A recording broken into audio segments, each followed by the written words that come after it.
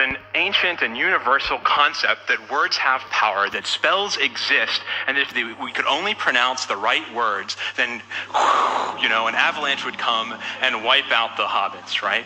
So this is a very attractive idea because we're very lazy, like the Sorcerer's Apprentice or the world's greatest computer programmer.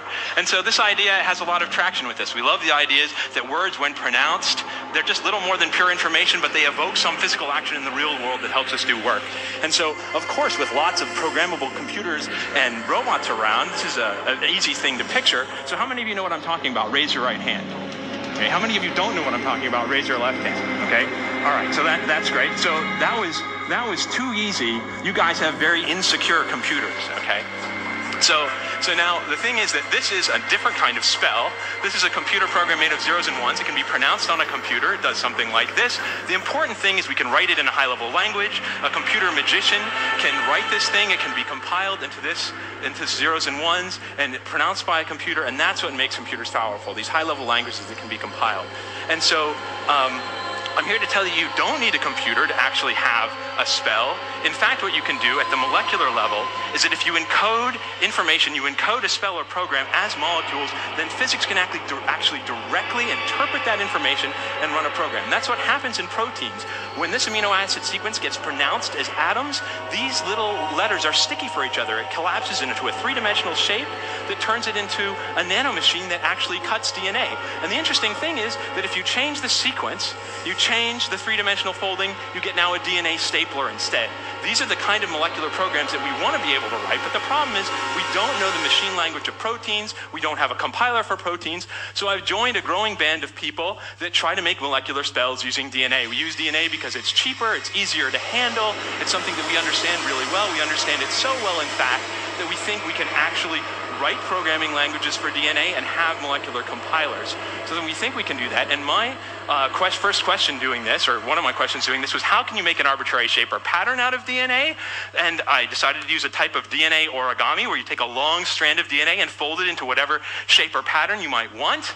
So here's a shape. I actually spent about a year in my home in my underwear coding, like Linus in that picture before. And this program takes a shape, spits out 250 DNA sequences. These short DNA sequences are what are going to fold the long strand into this shape that we want to make. So you send an email with these sequences in it to a company, and what it does is the company pronounces them on a DNA synthesizer. It's a machine about the size of a photocopier, and what happens is they take your email, and every letter in your email, they replace with a 30-atom cluster, one for each letter, A, T, C, and G in DNA. They string them up in the right sequence, and then they send them back to you via FedEx. So you get 250 of these in the mail in little tubes. I mix them together, add a little bit of salt water, and then add this long strand I was telling you about that I've stolen from a virus. And then what happens is you heat this whole thing up to about boiling, you cool it down to room temperature, and as you do, what happens is those short strands, they do the following thing. Each one of them binds that long strand in one place, and then has a second half that binds that long strand in a distant place and brings those two parts of the long strand close together so that they stick together. And so the net effect of all 250 of these strands is to fold the thing into the shape, fold the long strand into the shape that you're looking for. It'll approximate that shape. We do this for real in the test tube. In each little drop of water, you get 50 billion of these guys. You can look with a microscope and see them on a surface. And the neat thing is that if you change the sequence and change the spell, you just change the sequence of those staples, you can make a molecule that looks like this. And, he likes to hang out with his buddies, right? And a lot of them are actually pretty good.